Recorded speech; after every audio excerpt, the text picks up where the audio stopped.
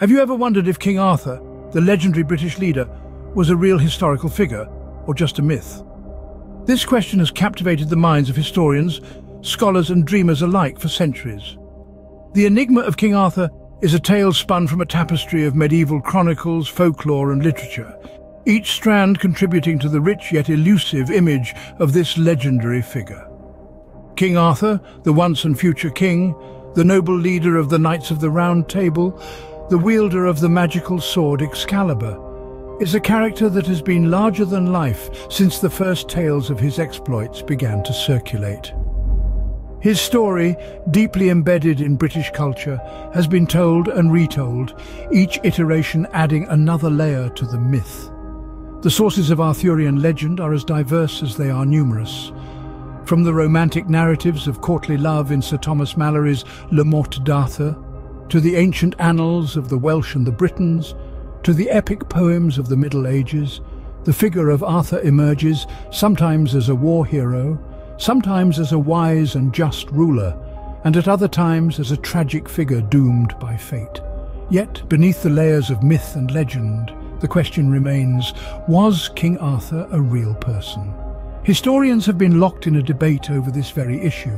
Some argue that Arthur was a genuine historical figure, a Roman British leader who fought against the Saxon invaders in the 6th century. Others maintain that he is a purely mythical figure, a symbol of ideal kingship and heroism. So, whether you're a history buff, a lover of legends, or just someone who enjoys a good mystery, the tale of King Arthur is a fascinating journey into the past. It's a story that has survived and evolved over the centuries, reflecting the hopes, dreams and ideals of different ages. So, let's embark on a journey back in time to unravel the mystery of King Arthur. Our story begins in the tumultuous era following the collapse of Roman rule in Britain. Picture a time of upheaval and uncertainty, a land caught in the throes of a power vacuum.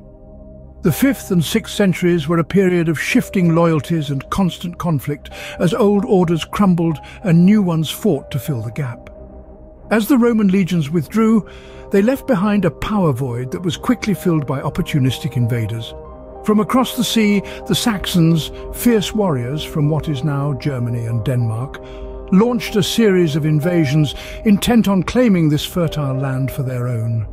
In the midst of this chaos, a beacon of hope emerged. A figure stepped forward, one who would lead the defense against the invaders and inspire hope in a beleaguered people. This was no ordinary man, but a king, King Arthur, a name that would become synonymous with courage, leadership, and the indomitable spirit of a nation.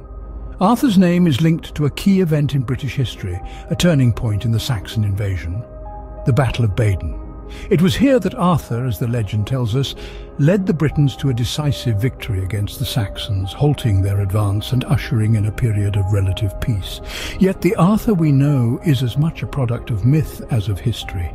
He is a hero, a warrior king, a paragon of virtue, but he is also a figure shrouded in mystery. His deeds have been immortalized in countless tales, his name etched into the annals of legend. But who was he really? Was he a man, a myth, or a bit of both?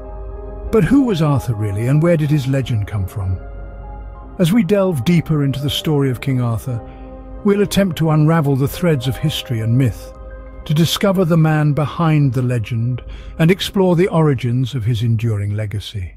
The Arthur we know today is largely the product of centuries of storytelling and cultural evolution. Over the course of time, the Arthurian legend has been shaped and reshaped, each transformation adding a new layer of complexity to the tale. The figure of Arthur, once a warrior chieftain in the annals of history, was gradually transformed into a legendary king thanks to the works of medieval authors. One of the pivotal figures in this transformation was Geoffrey of Monmouth, a 12th century cleric and scholar. His seminal work, Historia Regum Britanniae, or History of the Kings of Britain, introduced Arthur as a great king who conquered much of Europe. Geoffrey's Arthur was a figure of immense power and majesty, a far cry from the obscure historical figure he might have been. Fast forward to the 15th century and we meet Sir Thomas Malory, an English writer who further embellished the Arthurian legend. In his work Le Mort d'Arthur, or The Death of Arthur, Malory introduced key elements of the Arthurian legend that persist to this day. The Round Table, a symbol of unity and equality, was one such element. It was here that Arthur's knights congregated, their seats arranged in a circle to symbolize the absence of hierarchy. Each knight was equal, each voice mattered. Then we have the sword Excalibur, a symbol of divine right and kingly authority. According to the legend, only the true king could pull Excalibur from its stone, and Arthur did just that. And of course, there's the Holy Grail, the object of the ultimate quest. The Grail was a symbol of spiritual enlightenment, a divine mystery that Arthur's knights pursued with fervour. These elements, introduced and refined by authors like Geoffrey and Malory, are what make the Arthurian legend so compelling. They give the story its sense of grandeur, its air of mystery, its timeless appeal. Yet, despite the rich tapestry of Arthurian lore, the historical reality remains elusive. So, where does the legend end and the history begin?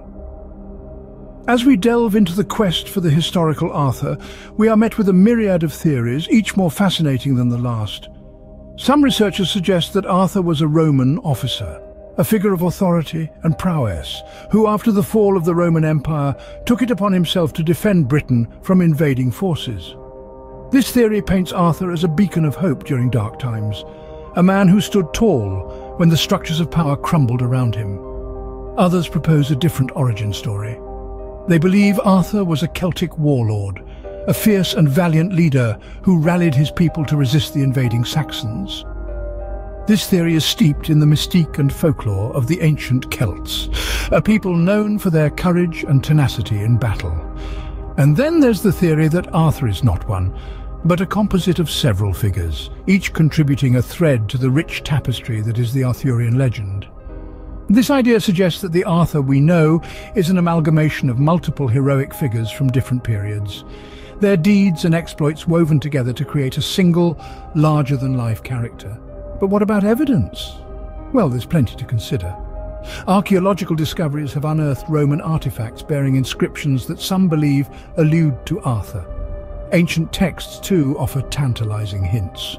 The Annals of Wales, a historical record from the 9th century, makes mention of a warrior king who bore a striking resemblance to our Arthur.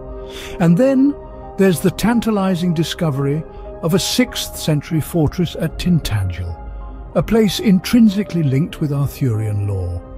Each piece of evidence, each theory, adds a new dimension to our understanding of Arthur. And while we may never definitively prove who the real Arthur was, the quest to uncover his true identity is a captivating journey into the heart of Britain's past. The quest for the historical Arthur is a journey into the heart of Britain's past.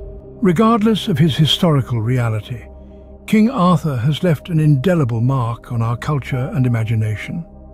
His tale, a tapestry woven from threads of bravery, chivalry, and the incessant pursuit of a better world, has transcended the boundaries of time, geography, and language, embedding itself deep within the collective human psyche.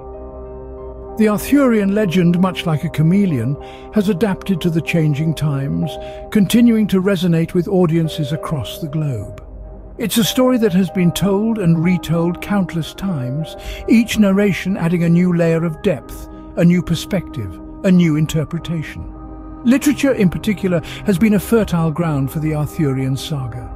From the medieval romances of Chrétien de Troyes to T.H. White's 20th century novel The Once and Future King, the legend has been immortalized in countless pages, captivating the hearts of readers, young and old. The silver screen, too, has been bewitched by Arthur's charm. From the chivalrous portrayals in Knights of the Round Table to the action-packed adventures in King Arthur, Legend of the Sword, the Arthurian legend has proven its versatility, its ability to captivate audiences in manifold ways. But perhaps the most profound influence of King Arthur can be seen in our popular culture. He's become a symbol, a beacon of hope and courage, a paragon of virtue and honor. His quest for a better world, his unwavering dedication to his people, his commitment to a code of chivalry, these are universal themes that continue to inspire us, to guide us, to remind us of our potential for greatness. In the end, perhaps the truth or fiction of King Arthur matters less than the timeless values he embodies. His legacy, etched in the annals of literature, film and popular culture, is a testament to the enduring power of story and myth. A testament to the human spirit's insatiable appetite for tales that inspire, challenge and transport us to a world where anything is possible.